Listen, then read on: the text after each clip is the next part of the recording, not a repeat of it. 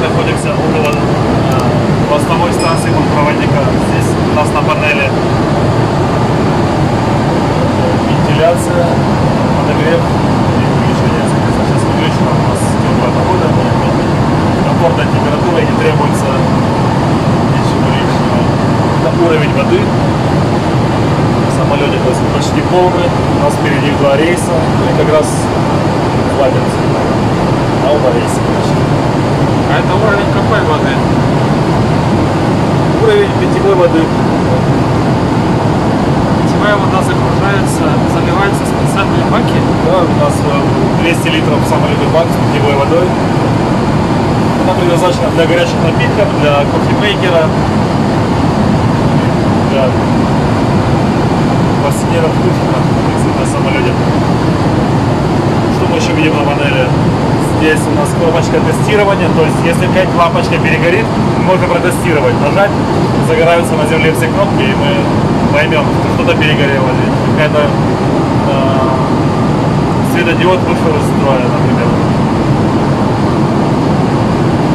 Далее это рабочее освещение, мы можем сейчас протестировать.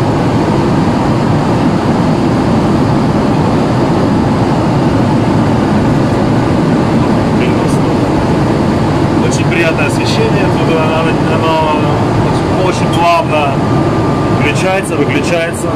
На самолетах более раннего поколения оно резко включается и выключается, что не совсем иногда в ночное время бывает удобно, приятно для глаз. Такое постепенно.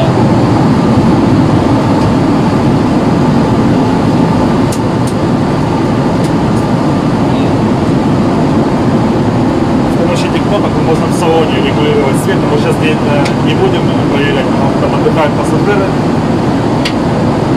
И, собственно, вся панель. А это что за? А это значок ГСС, гражданский самолет Супола. Наш логотип. Передняя станция, она чуть-чуть более функциональная. Начнем с системы мультимедиа. С помощью нее мы можем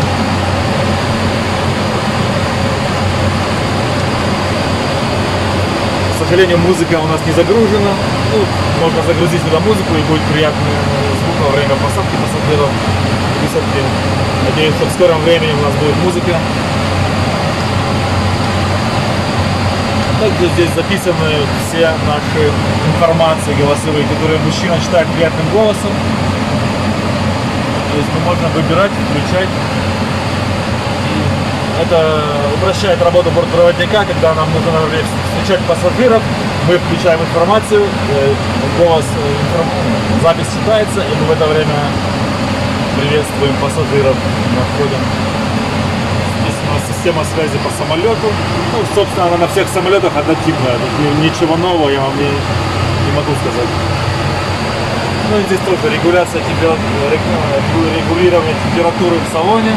Сейчас она средняя стоит, комфортно. В зимнее время мы немножко потеплее делаем, в летнее прохладнее. Также освещение салона, это освещение потолка Sailing Lights и боковое Sidewall Lights. Мы сейчас тоже его трогать не будем, пассажиры наши уважаемые отдыхают. Обогрев кухни. Интересная очень функция на сухом. На Airbus не на всех, и на Боингах есть. Здесь очень удобно для бортпроводников. Идет поток теплого воздуха. Из этого отверстия. И по всему салону не уходит в дверь. То есть в зимнее время, когда прохладная температура, мы включаем его и создаем очень комфортную температуру для бортпроводников. Спасибо инженерам Сухого, подумали о нас. Далее, это наше рабочее освещение. В темное время, когда надо читать информацию,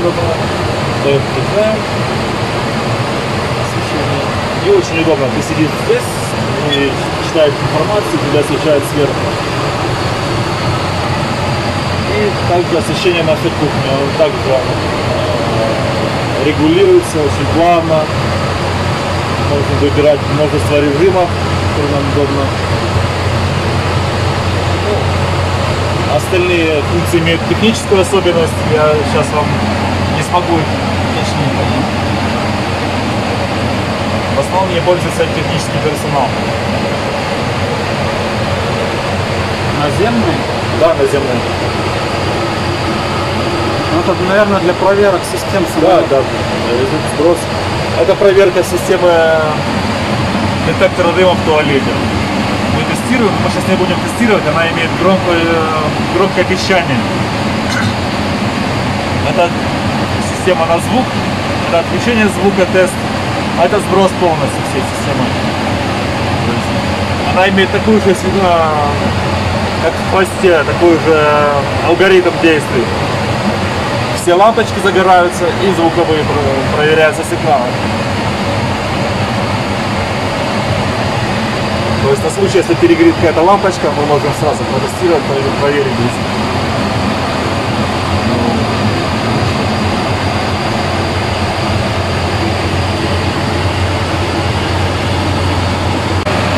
С масками. Так, по правой стороне глушитель. Мегафоны и так далее.